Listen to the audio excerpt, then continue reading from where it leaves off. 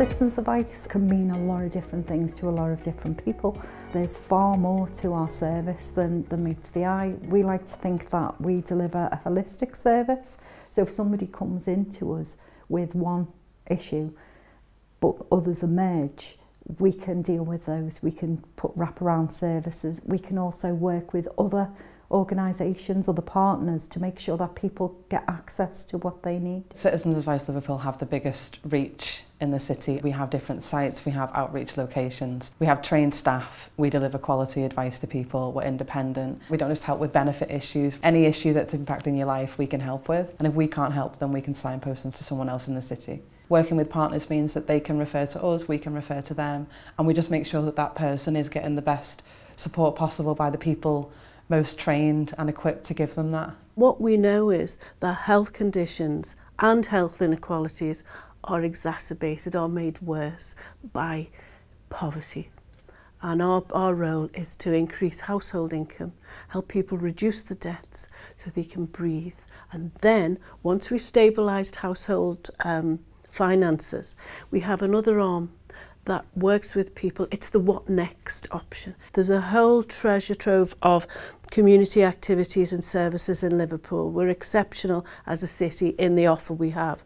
So we have link workers who work with people to connect them to the community, and the idea is to help people to lead a better, more inclusive life. We know loneliness and isolation kills, so what we try to do in offering our prescription is to say, we'll provide social welfare support and then we'll enhance it with a wellbeing link work offer, and that's an enhanced social prescribing service. It's like a hybrid model, so we're able to look at addressing real immediate sort of priority needs around people's lack of income, debts, poor housing, employment issues, because those issues can really sort of trigger poor mental health, anxiety, stress, low mood.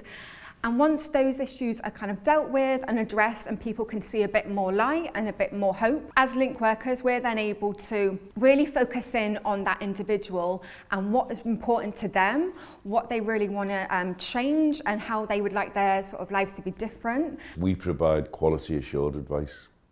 We're part of the national network of citizens advice organisations, and what that entails is, on a regular basis, our delivery of service is audited. So we can guarantee to anyone who comes through the door or anyone who contacts us online or by telephone, the advice they get is quality assured. We won't give advice unless we're convinced it's satisfactory advice, appropriate advice, and above all, it's independent advice.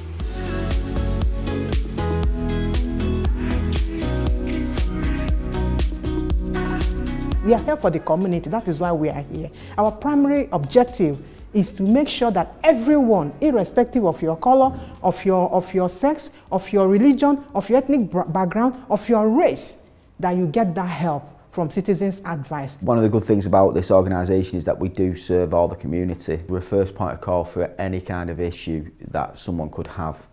Now, everybody knows us for our welfare benefits and our debt, but on any given day someone could come in with anything that they need advice on, and we like to think of ourselves as an organisation that if we can't help you, we can find an organisation that can. We would more likely see people who have disabilities, long-term health conditions, but everybody's reaching out to us now. With the cost of living crisis, we need to keep trying to find the resources and capacity to help people move forward, because it's impacting everybody now, not just a small few.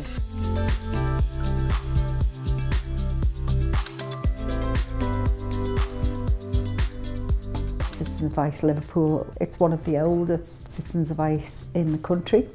I would like to make sure that we're here for the future because we are needed now more than ever. As a charity, we have to make sure that we've got the right funding in place to carry on delivering our services, and what we do find is that often that is year-to-year funding. Often we feel ourselves very fortunate if we're able to get funding that lasts for 2 to 3 years, so that gives us a bit of stability and ability to plan. If you think of it, the knock-on effect of, if you can help someone sort out their debts, for example, that person may not end up at the GPs and needing prescriptions, and it makes economic sense, doesn't it, to invest in organisations like this. I recruit volunteers and guide them through their first sort of initial training until they're just ready to deal with clients. I was a volunteer and then I was lucky enough to get a paid job.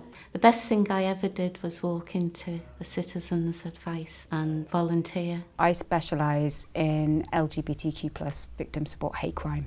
I absolutely love my job and I get a lot of job satisfaction. Some people might think that it's quite a difficult thing to do, but I enjoy working with the client to work through those issues and problems and making it really tailored to that particular individual.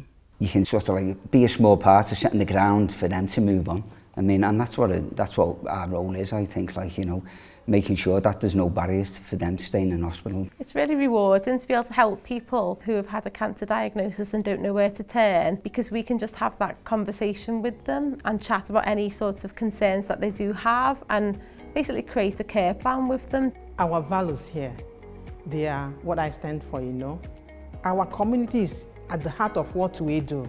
You know, every day you're going to be making a difference to people's lives. And for some people it might only be, you know, what we would consider a tiny thing.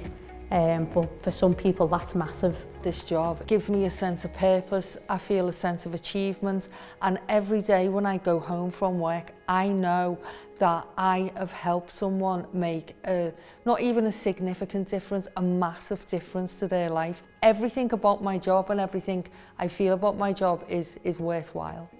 When you're helping somebody to get through something that they found insurmountable, it can be quite a satisfaction. I learn and grow and develop every day. We have amazing staff and volunteer teams that work for Citizens Advice Liverpool, and I'm part of that, and that feels really special. Of course it's important to increase household income. Of course it's important to reduce debt and get people on a stable financial footing.